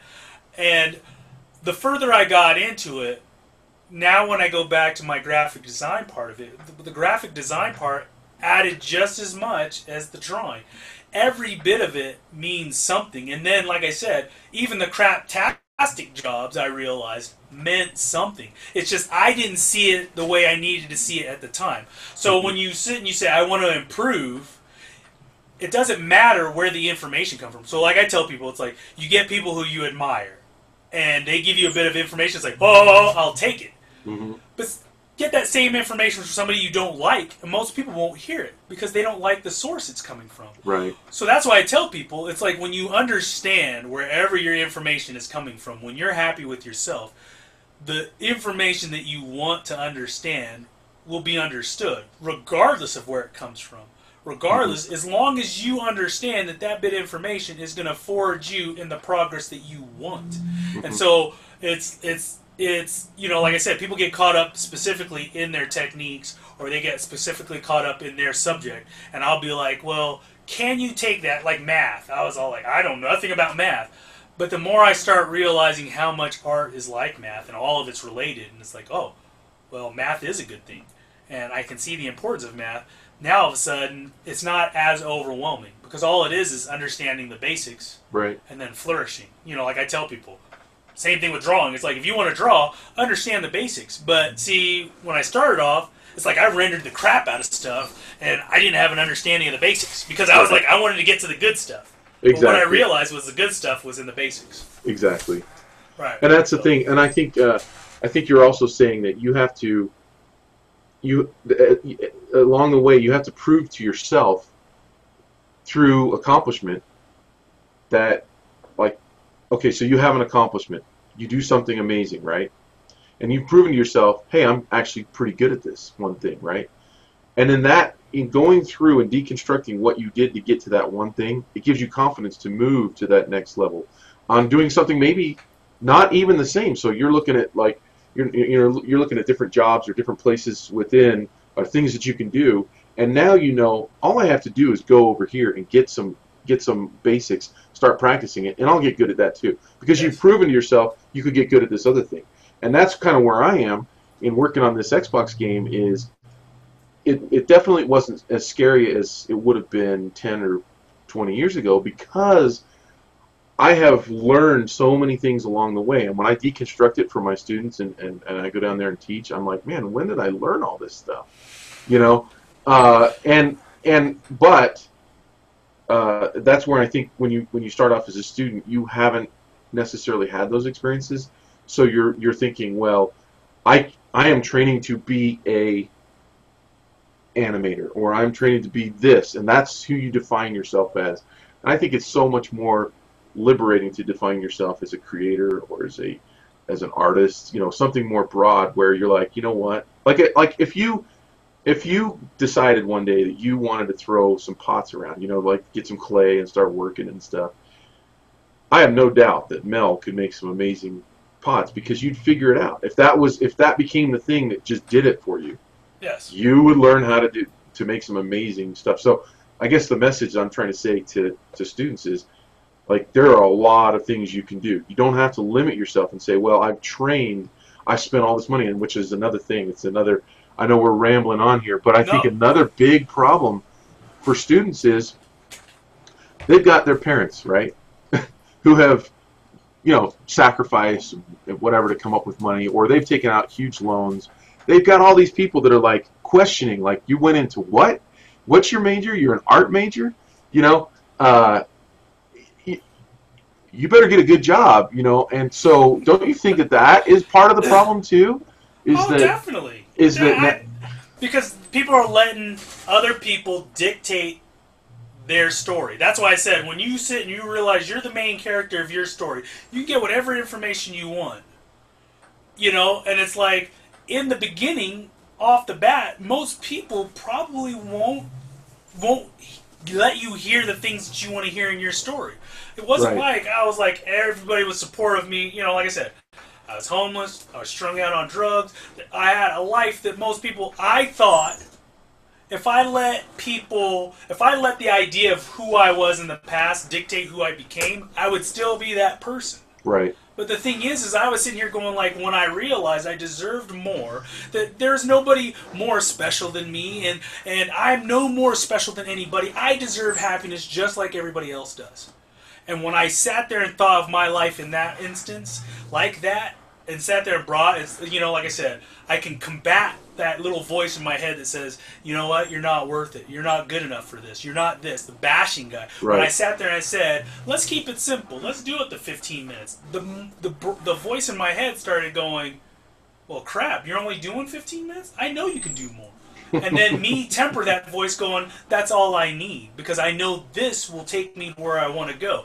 And to tell that voice, to understand what the truth was, the truth in comparison, you know, it was like when I noticed when I took big, grand scopes of things and said, this is what my big game plan was, I noticed that voice was way harsher in my head. But when I sat there, like, Comic-Con was that first thing, and I was like, if I can just do a Comic-Con, you know, understand how people, it's like, all of a sudden it was like, well, there's this Comic-Con, but then you have all these things coming at you, and why don't you do these, and you could make lots of money. And I realized, it's like, check out, focus on Comic-Con, because there's things that are going to come down that are going to distract you.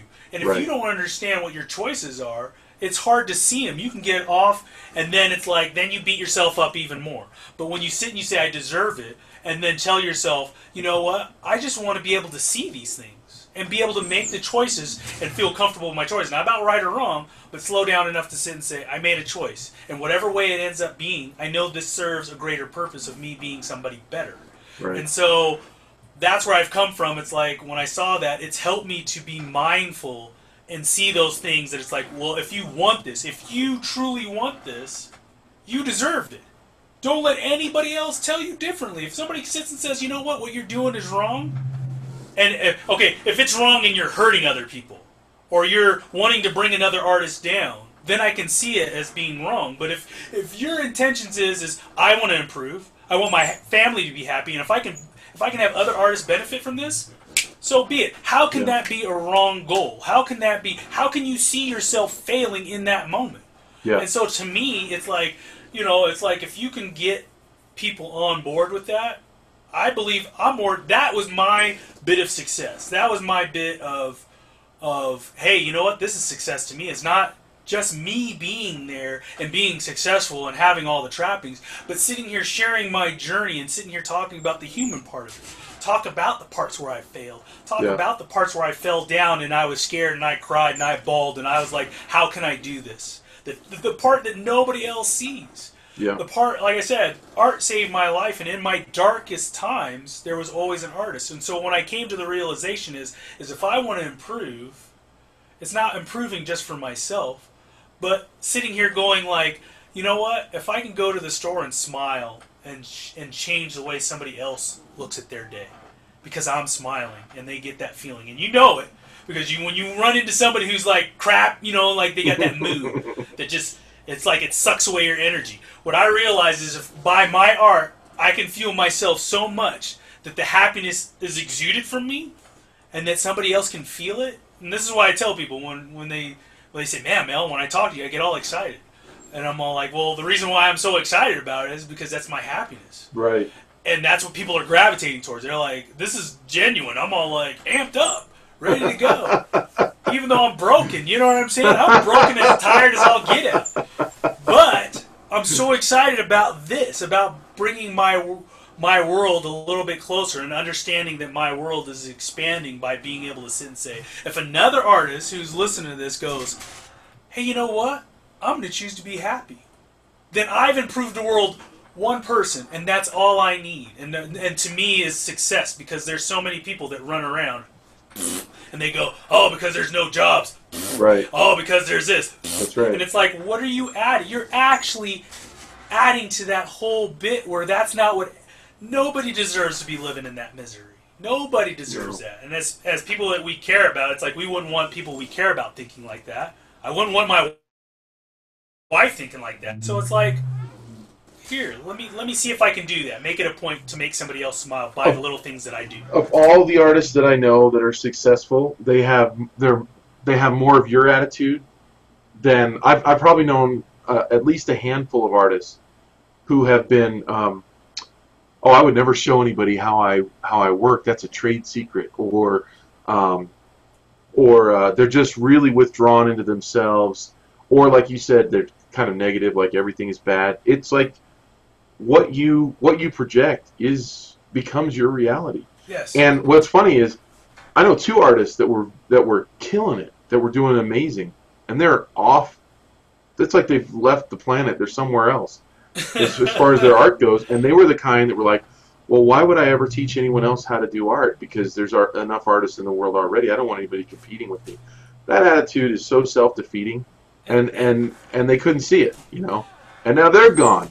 Right. And my thing is what I've come to the conclusion through this journey of mine to this point now is like, be the artist I would have loved to have met. That's my goal. It's like That's great. It's like they didn't have the internet. They didn't have a lot. People like, what were your influences? I was like, I started late in the game. I didn't know anybody's names, and the few that I did, I took with me. But I always felt, because I didn't study, that I wasn't smart. But the thing is I realized when I just bring the love, it's like it's not about being smart. It's about being wise and being able to take the information you're getting. I am no better than anybody else at what I do, but the thing is I love it so much, and I share that part of it, and I say whatever it is that you do, regardless, if you look at somebody who's into something and they do it, it's like it could be outside of your realm. I watched this movie called Particle Fever the other day about the Hadron Particle Collider on Netflix, and I'm all like, when those nerds got together and accomplished something, man, I was excited, dude. I was like, I'm going to be a quantum theorist. But that's the thing about doing what you love. It's like you'll be taken care of. You just have to have faith to be taken care of. But don't settle for just the media. I guess that's what I came across as. I was like, I wanted my daughter to want something more in life, but I realized I didn't want more in my life. I was like, this is just good enough. I'll never be able to attain anything, but my daughter, she should. And it's like, well, when does it stop? Because she's going to probably...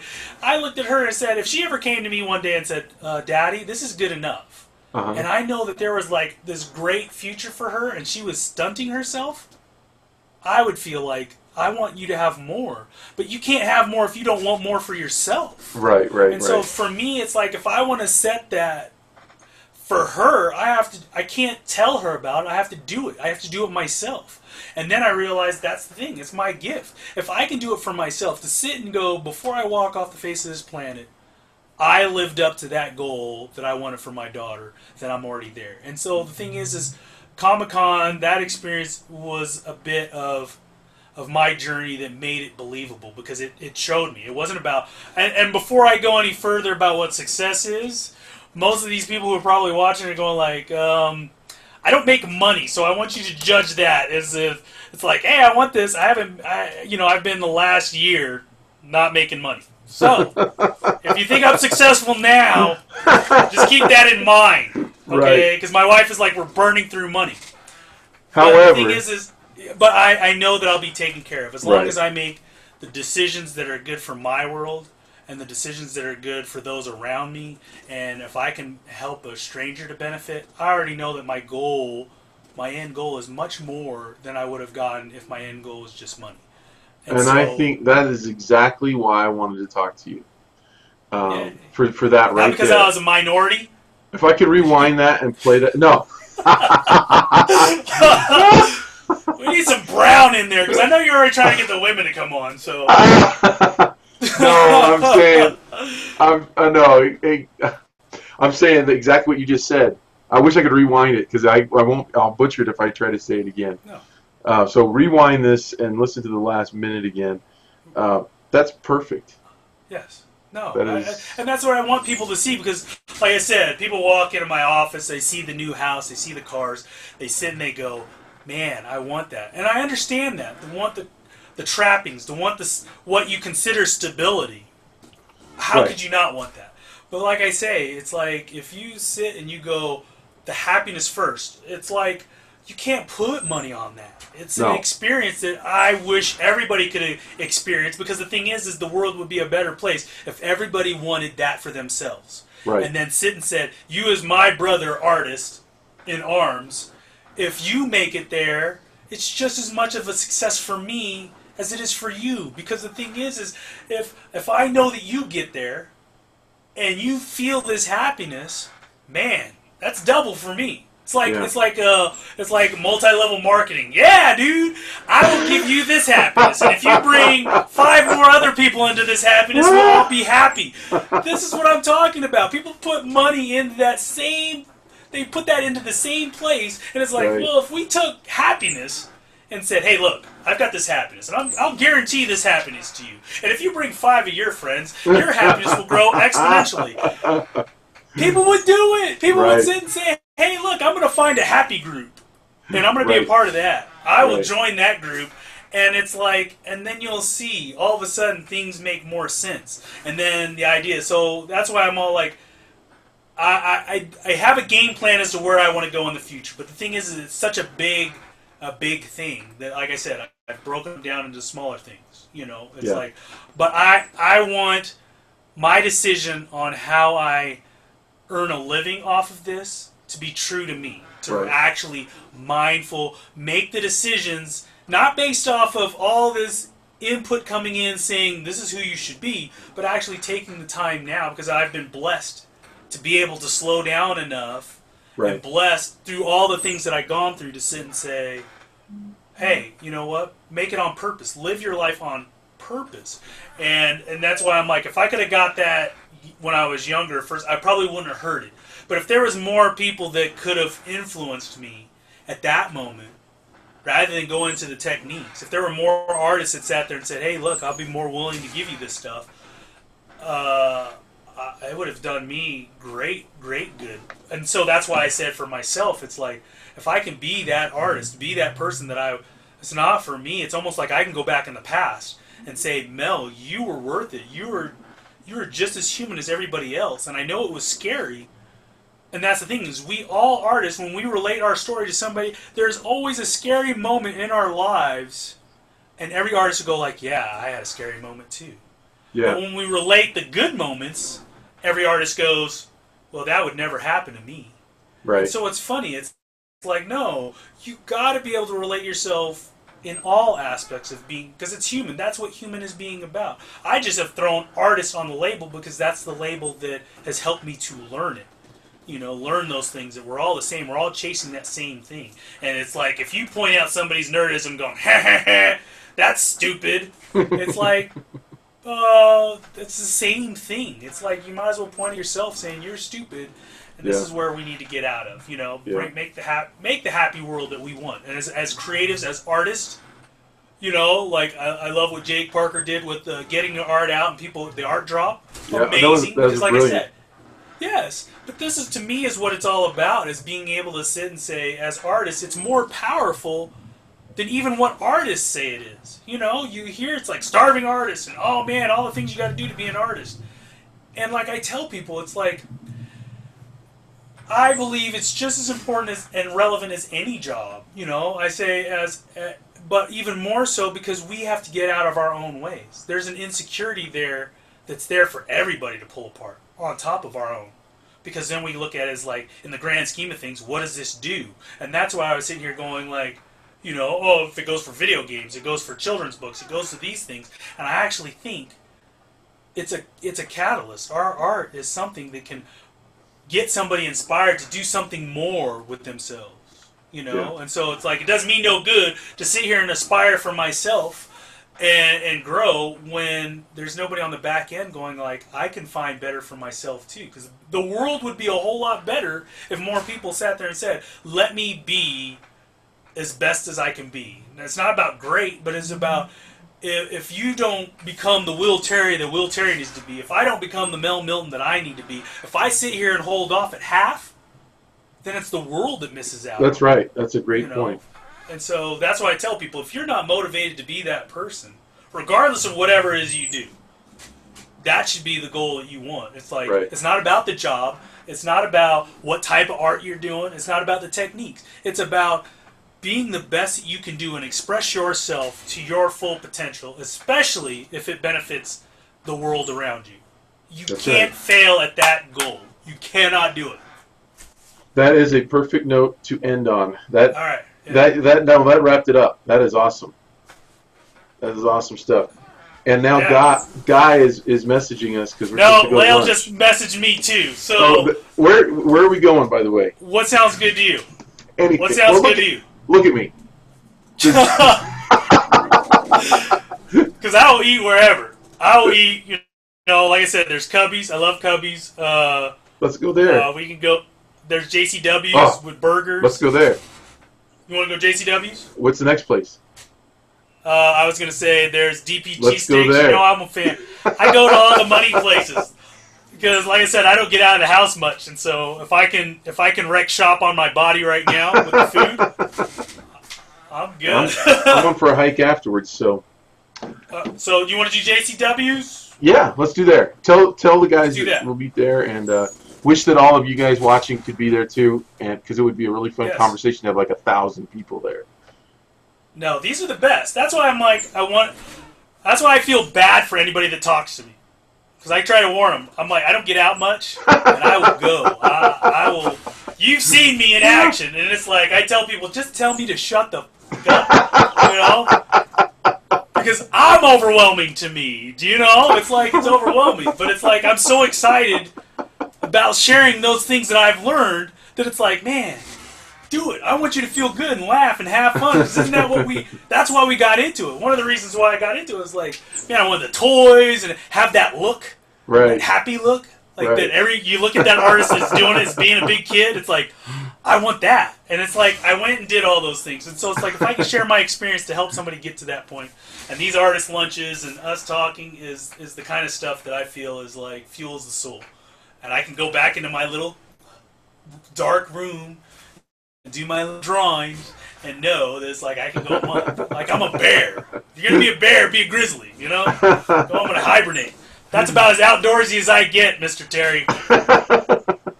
All right, man.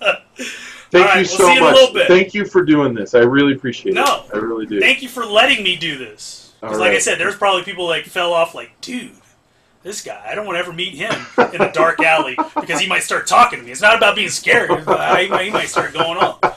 So I appreciate you letting me do this. And if anybody gleaned anything from that, I love you. I love all of you. Yeah. All right. I got nothing but love. I love you guys. So I appreciate you giving me the chance to speak my mind. All right, man. We'll see you in a little bit. Thanks. All right. Bye-bye. Have a good one.